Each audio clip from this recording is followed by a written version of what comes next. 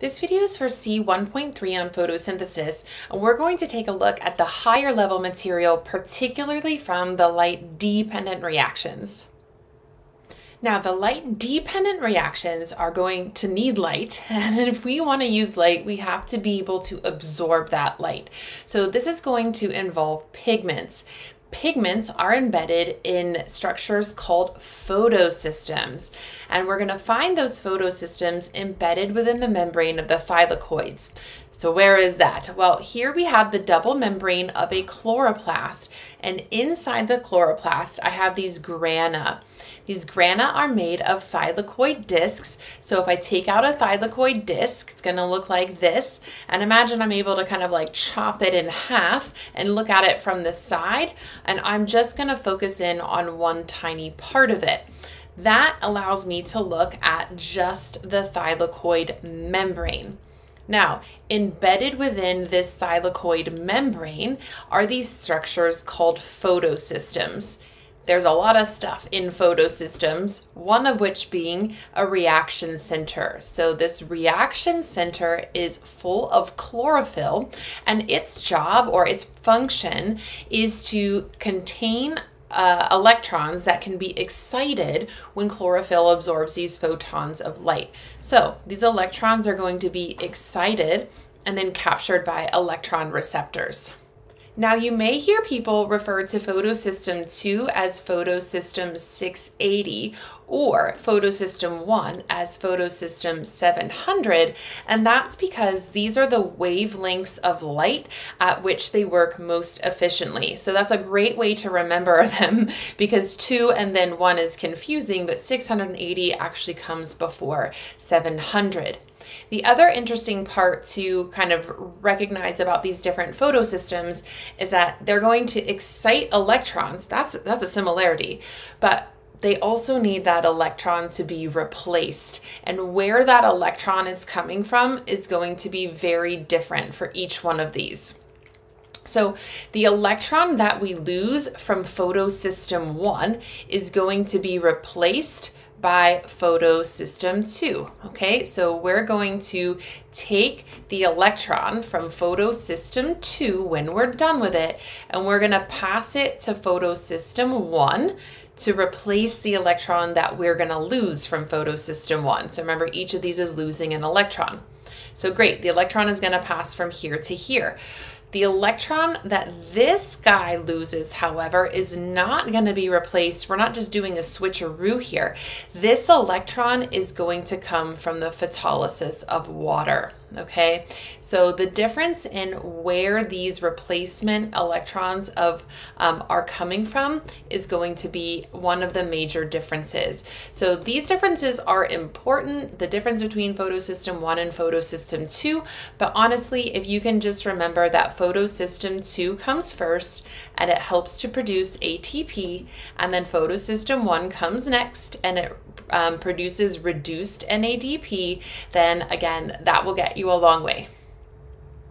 Now, I've been kind of simplifying these photosystems a bit. In the middle of the photosystem is this reaction center. So we did mention that, and that reaction center has chlorophyll, and the job of chlorophyll is to provide an electron that we can excite.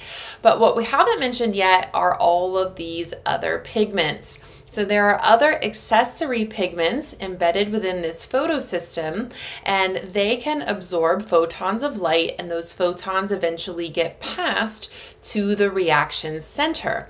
So this is a really great adaptation for these photosystems because different pigments can absorb different wavelengths of light. So if I have different pigments here in this reaction center, that means it can absorb different wavelengths of light, and eventually all of that energy will get passed to the reaction center where the chlorophyll A molecules are. Let's focus on photosystem 2 for just a moment, because we're going to highlight this process of photolysis and what's happening with those electrons.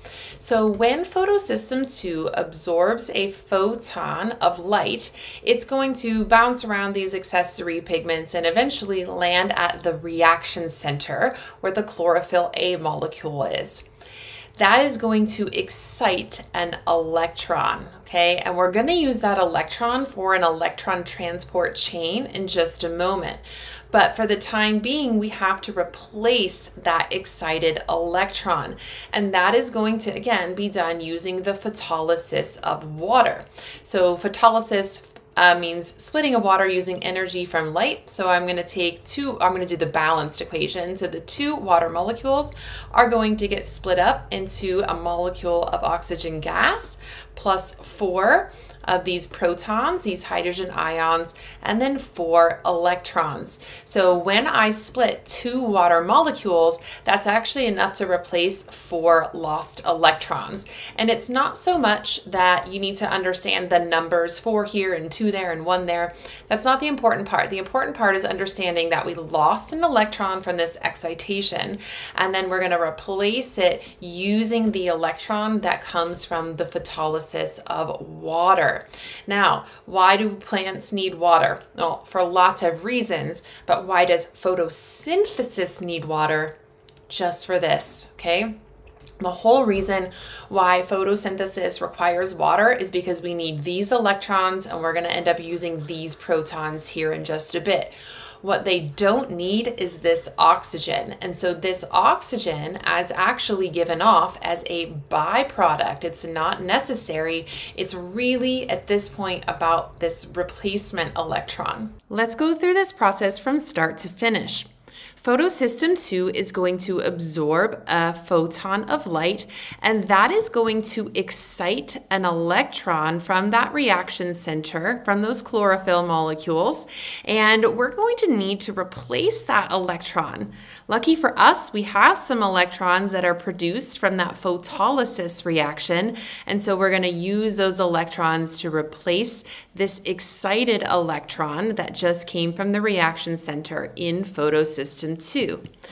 Now, this electron is going to be passed to a system of carriers, okay? This is the electron transport chain that is embedded in the thylakoid membrane. And every time that electron is passed, it's going to liberate energy, and we're going to use that energy to power active transport. And this active transport is going to be in the form of proton pumps. So these protons are going to be actively pumped into the thylakoid space. So again, every time this electron is being passed down the chain, that powers proton pumps and allows them to pump these protons into the thylakoid space. Now, one of the great advantages of this thylakoid space, or thylakoid lumen, those words mean the same thing. One of the advantages of that small space is that we very quickly accumulate a very high concentration of protons here. And now we're going to see that these protons are going to move out through ATP synthase passively. So remember, ATP synthase, just like in cell respiration, is a double duty protein. It acts as a channel for facilitated diffusion. And of course, that's the movement from high concentration to low through a protein. Okay, so it's acting as our channel protein, but it is also acting as an enzyme. So when those protons are moving through ATP synthase, it creates kinetic energy, and we are able to catalyze the conversion of ADP into ATP. And that is how photosystem 2 generates ATP. So now that we've covered how photosystem 2 helps to generate ATP, we can focus in on how photosystem 1 helps produce reduced NADP. So I know this sounds a lot like respiration, right? So in respiration, we had an electron carrier called NAD. In photosynthesis, the electron carrier is NADP. P doesn't actually stand for photosynthesis, but since you don't have to know the full term, I like to think that it does. So this P tells my brain that this is the electron carrier in photosynthesis. And just like with NAD, I can reduce it to form reduced NADP. So that's what we're trying to form here using photosystem 1. So this is going to start off much the same. Photosystem 1 is going to absorb a photon of light, okay? And that is going to help excite an electron. So this should be sounding familiar. Now, I need to replace that electron. It doesn't like missing an electron. That electron is going to get replaced using the old electron from photosystem 2. Meanwhile, this new electron that we've excited from photosystem 1 is going to get passed to this enzyme. And I've drawn this so little that I can't fit the name in here. This enzyme, so I'll color code it. This enzyme is called NADP reductase enzyme, and it's right here.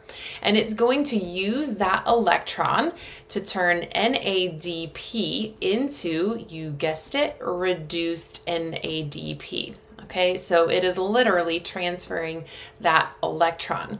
And so that's what's happening right here with this NADP reductase enzyme. So this is how we've gone from photosystem 1 to reduced NADP. So you can see here that both of these processes involving photosystem 2 and photosystem 1 are related. They're connected through this electron, but they in fact make very different products. Now, these photosystems are embedded within the thylakoid membrane. If I'm looking at a chloroplast, that's what I've drawn over here. Remember, chloroplasts have an outer membrane and an inner membrane. These thylakoids are going to be inside the chloroplast. Well, prokaryotes, like bacteria, they don't have a chloroplast, but they do have thylakoids. It's just these thylakoids are attached to this cell membrane that's on the inside here. So remember, prokaryotes have a cell wall and then a cell membrane. The thylakoids are attached there. So they're not technically membrane-bound organelles, but this should make sense, especially if you've studied any of the symbiosis stuff before, that these chloroplasts originated or evolved from photosynthetic prokaryotes, which is why we're seeing some similarities here. So we'll wrap up this video by just getting a broad sense of where things in photosynthesis are happening. So we have a chloroplast here, and a chloroplast has an outer and inner membrane. Together they make up the envelope. They don't function as separately as the mitochondria ones do. Then inside of the chloroplast, we have these thylakoid discs. A stack is called a granum. And these thylakoid discs are going to be where the light-dependent reactions occur. So the light-dependent reactions need light. And that's the whole function of these pigments that we see in the thylakoids. It's to absorb light. The light-independent reactions don't need light. That's literally what that means. And they're going to occur in this like watery-based substance that fills up the rest of the chloroplast called the stroma. So this is where like things like the Calvin cycle are going to be occurring. We'll talk about that in another video.